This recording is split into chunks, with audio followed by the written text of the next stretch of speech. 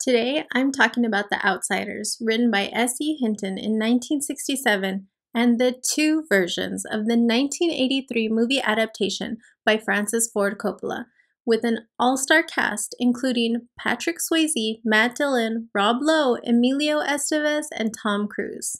Hey there, I'm Jessica, and this is Bookshelf to Big Screen. If you're new to the channel, I take a look at books that have been adapted to the big or small screen and tell you what changed. So if you only watch the movie and don't want to look like a fool at book club, be sure to subscribe. The story follows 14-year-old Ponyboy Curtis as he deals with life as a greaser, a kid from the wrong side of the tracks. His parents died in a car accident and he lives with his older brothers, Darry and Sodapop. His group of friends, including Two-Bit, Dally, Steve, and Johnny, are his surrogate family, and through his story, we understand that regardless of our circumstances, most people are dealing with the same emotional challenges. Real quick, if you want to avoid any spoilers, sections with spoilers are marked in the description below, so you can just skip past them and watch the spoiler-free bits. This is a pretty unique adaptation because Francis Ford Coppola did two cuts of this movie. The theatrical version is missing a few key elements from the novel, and it really changes, in my opinion, the essence of the story, even though the main bits are still there. In the prologue to the second cut, Coppola explains that he received a letter from a librarian saying that her students loved this book, and they thought he should be the one to direct the film adaptation. Coppola decided that he would do it, but when it came time to releasing the film, the producers pushed for cuts to shorten the film and highlight the scenes with action. He gave them the cut that they wanted in order to move on to filming Rumblefish, another S.E. Hinton adaptation. He says later, when he showed the movie to his granddaughter's 8th grade class, they asked about the missing scenes from the novel, and because he was so impressed with their knowledge of the book, he went and created the new cut for them and called it The Outsiders, the complete novel. I'm going to primarily be talking about the second version of the movie because it's a nearly perfect adaptation, and I'll point out the places where the theatrical version was lacking. So let's get into it. The complete novel begins with Ponyboy writing the story he's telling. He's walking home after watching a movie and he gets jumped by some of the Socs. One of the Socs pulls a blade and cuts him under the chin, but his friends show up just in time and run the Socs off. We get a quick introduction to all the characters and a glimpse of how protective Darry is of Ponyboy. The theatrical cut is missing this scene entirely. In the book, it happens just like this, but the bit about Ponyboy writing about it comes at the end, and we'll talk more about that later. What's really missing here is that Ponyboy gives an in-depth background on each character, which I feel is so important to understanding these boys, but it's all in his inner monologue, so it's not something that easily translates onto film. In the movie, Dally, Ponyboy, and Johnny go to the drive-in, where they meet Cherry Valance and her friend Marcia. This is where the theatrical cut starts. Dally starts teasing Cherry and being vulgar to the point that Johnny stands up to him and tells him to stop. Dally leaves and the girls ask Ponyboy and Johnny to sit with them. They talk for a little and then Two-Bit shows up. Cherry and Ponyboy go for popcorn and sodas, and Ponyboy tells her about how Johnny got beat up badly by a bunch of Socs recently, and she tells him that not all Socs are the same and they don't all have it easy. After the movie, the boys are walking the girls home, and Ponyboy tells Cherry more about his brothers. He says that Darry doesn't care about him, and Two-Bit tries to tell him that he's wrong. Cherry's boyfriend drives up with a car full of his friends, and Cherry agrees to go with him to prevent them from fighting. In the book, all this happens, but when Ponyboy first starts talking with Cherry, they have some common ground. They both have competed at the rodeo, and I think it's a great insight to the fact that these people from different social backgrounds have a place where that doesn't really matter, and they just appreciate each other's skill and talent. In the movie, Two-Bit heads home, but Johnny's parents are fighting, and so he and Ponyboy go hang out at the lot instead. They fall asleep, and it's 2 a.m. when Ponyboy finally gets home. Darry and Sodapop are waiting up for him, and Darry is furious, saying that he couldn't even call the cops because they might throw Ponyboy and Sodapop into a boys' home. After arguing for a bit, Darry pushes Ponyboy a little too hard and Ponyboy runs out of the house. He runs to Johnny, telling him that they're running away, and they walk to the park. This scene is the same in both cuts, however, the soundtrack is different, and this is actually one instance where I prefer the theatrical cut to the complete novel version. The second cut has a punchier song as they run away and go into the next scene, but in the original cut, the music was simple and I believe added a little drama, and I think it was a much better fit for the scene. The new soundtrack to this scene just feels a little cheesy to me. I feel like it takes away from the intensity of what's happening, and I really wish it hadn't changed. In the book, this is pretty much just how the scene played out. The boys end up at the park, and Bob and his friends show up. They jump Johnny and Ponyboy, but focus on Ponyboy, holding him underwater in the fountain and nearly drowning him. Johnny takes out his blade, and when Ponyboy regains consciousness, Johnny tells him that he killed Bob and that the others ran away. The boys go to see Dally for help.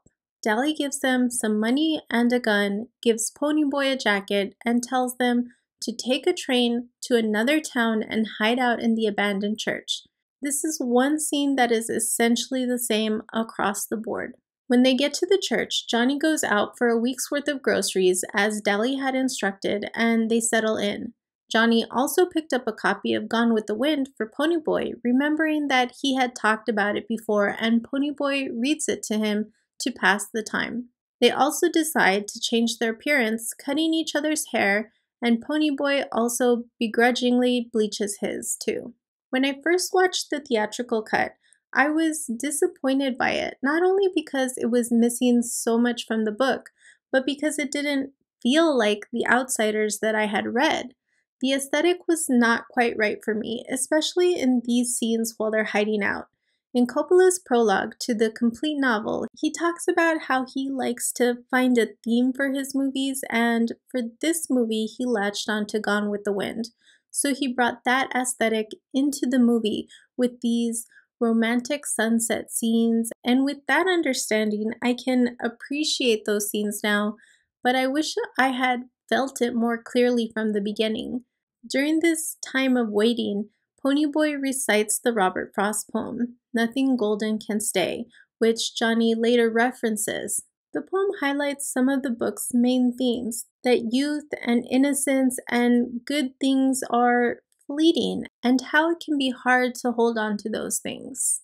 After a week, Dally comes to see them, telling them that the police questioned him, but he told them that they had fled to Texas.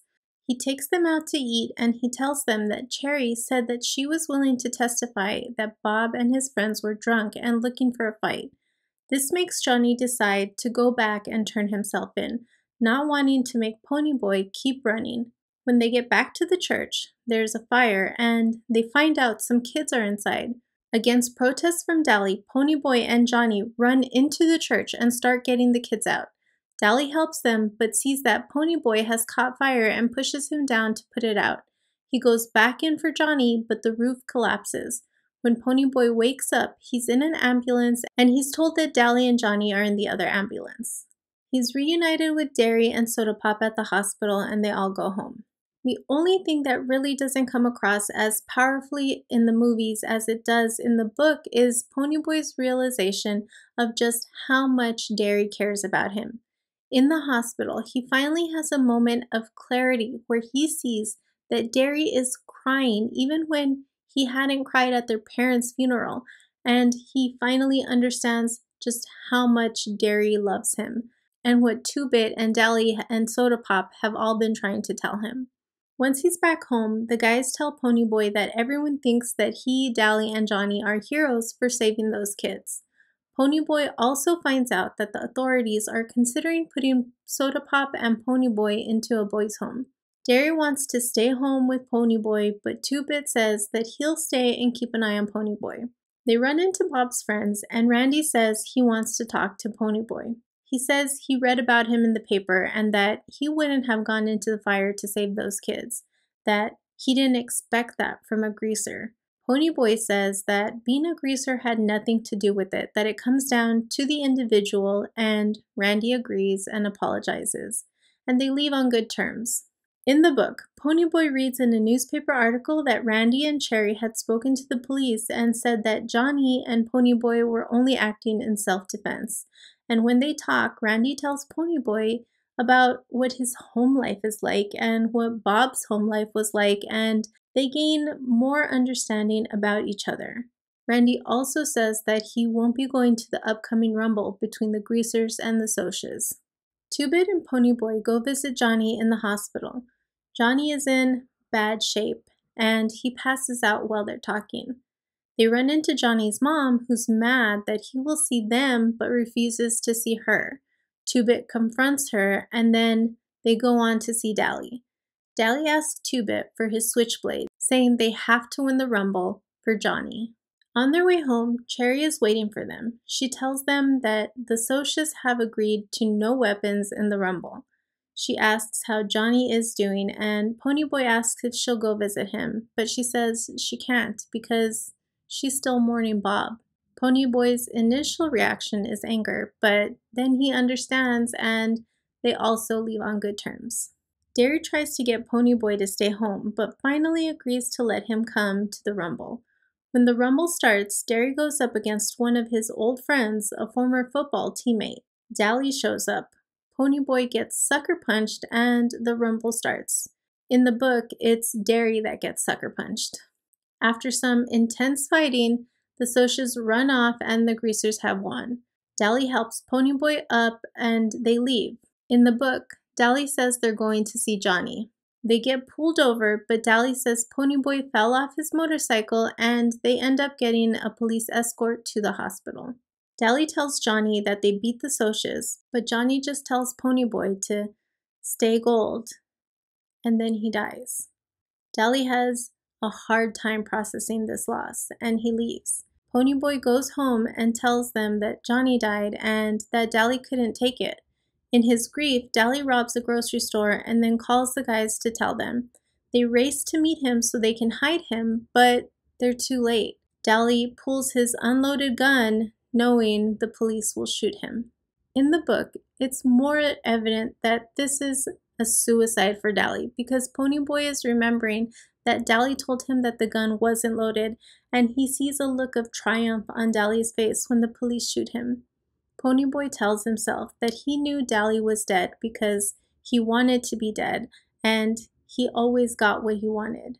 The movie gives us an incredibly heartbreaking scene, but it's unable to show us Dally's intention. In the complete novel, Ponyboy passes out after Dally dies. Then he faces trial and is found not guilty. At school, his teacher tells him that he's flunking, but if he writes a paper, he'll pass him. Darry and Ponyboy fight about his poor grades, and Sodapop loses it and runs off.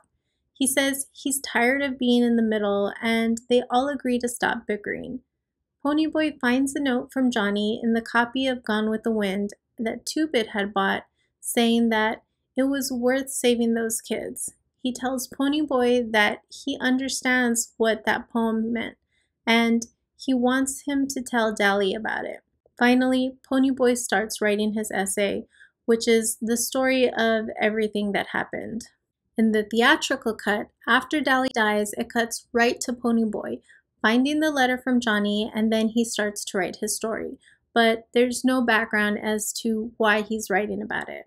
In the book, after he passes out, Ponyboy is in and out of consciousness for 3 days. He got a concussion from getting kicked in the head during the rumble, and paired with the fever and exhaustion that he already had, he was really sick. He's on bed rest for another week, and Randy comes to see him. Randy says he's going to have to testify in the trial and that he's going to tell the truth. Randy says that his dad is disappointed, and he asks what Ponyboy's parents think. Ponyboy tells him that his parents are dead and he's worried about being put in a group home. Randy tries to tell him that he'll be alright because Johnny was the one who killed Bob, but Ponyboy gets really worked up over this, saying that he was the one with the knife and the one who killed Bob. Darry has to ask Randy to leave, telling him not to talk to Ponyboy about Johnny anymore. When Ponyboy finally gets up and around, he's not quite the same. He's clumsier and absent-minded. He has a lack of appetite. His grades are failing. This is when his English teacher gives him the chance to pass. Three socials come up on him one day saying they were Bob's friends, but Ponyboy isn't afraid anymore, and he breaks a bottle and scares them away. When Sodapop runs off, Darry tells Ponyboy that a letter Soda wrote to his girlfriend Sandy came back unopened. Soda had wanted to marry Sandy, but instead she moved to Florida, and she had left the same week that Ponyboy and Johnny had run away. So Soda is dealing with his heartbreak in addition to being put in the middle of Darry and Ponyboy's constant fighting. In the end, when Ponyboy finds Johnny's letter and thinks about how it's too late to tell Deli like Johnny wanted, he realizes it's not too late to tell other people, and he'll start by telling his English teacher that there was still good in the world.